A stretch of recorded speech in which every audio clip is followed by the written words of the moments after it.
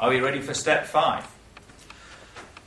How to answer an exam standard question in 10 easy steps. Step 5. Well, okay, what we now want to do is to write our answer to part A. Pretty simple stuff. We've already got our plan. We already know the information that's going to go into our plan.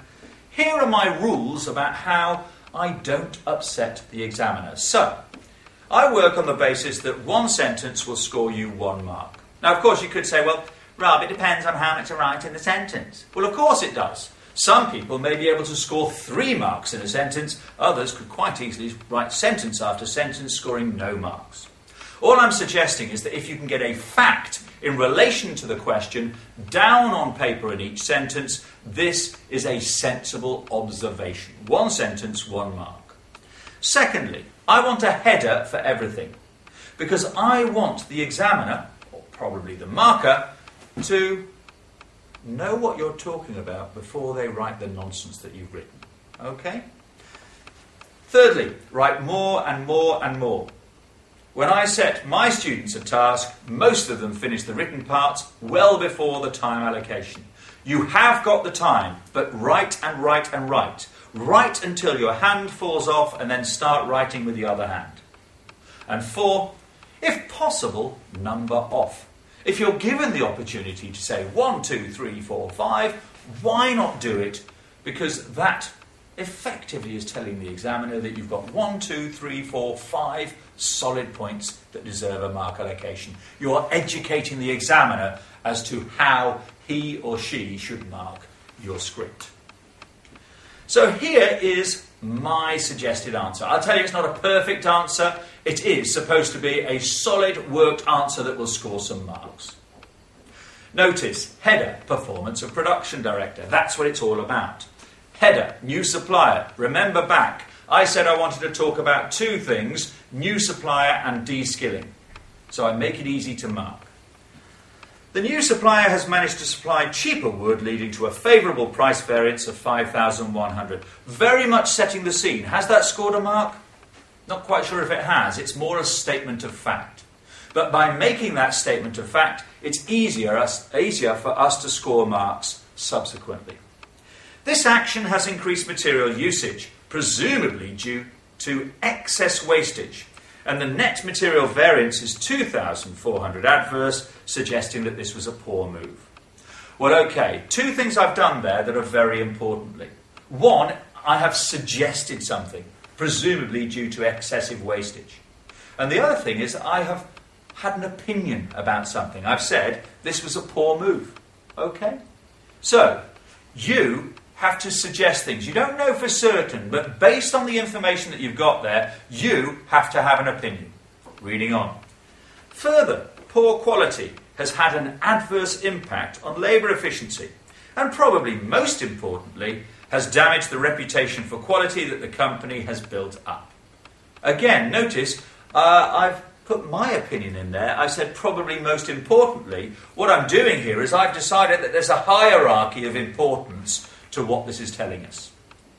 And then finally, very simple last point. Assessment, underlined, the production director has done a poor job. Remember the requirement in the question.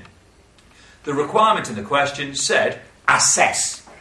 Okay? And that's what I've tried to do. I've given an assessment. So I've weighed things up with a few ideas at the top, and then I've given my assessment. Here, I think the production director has done pretty poorly.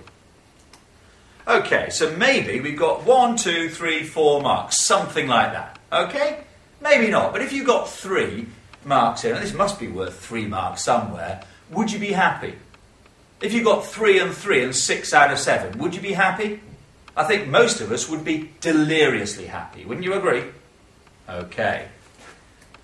So here's my second attempt, de-skilling labour. Okay, got slightly more warmed up here, so hopefully it's slightly better.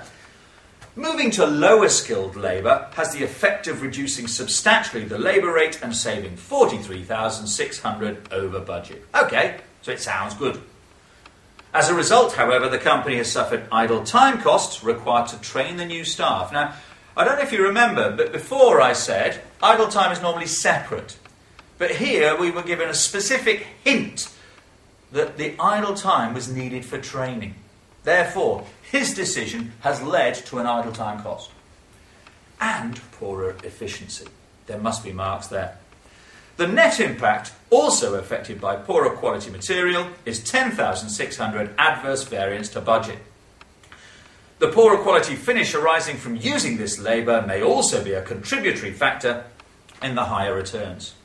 Assessment. Well, not exactly much of an assessment, but I've made one. Very important. We were asked to assess. The production director has done a poor job. Full stop. Let's hope we get a mark for it. So, my suggestion is that there are 5 solid points there. You may disagree, but there must be enough to get a solid pass mark. Okay? Remember, write more, write more, write more. Look at that as presentation. Would it be easy for you to achieve that presentation? I think it's quite easy, handwriting aside. Would it be easy for the marker or examiner to mark this?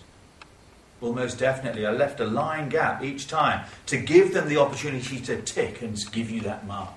Okay? Make it easy to score marks. So, summary. Written parts are often easier than computations. You guys tend to get excited about computations. I don't.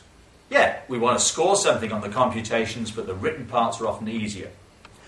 Early marks should always be easy, even if it's a tricky point, and I don't think this was. You should be able to score something by making some basic observations.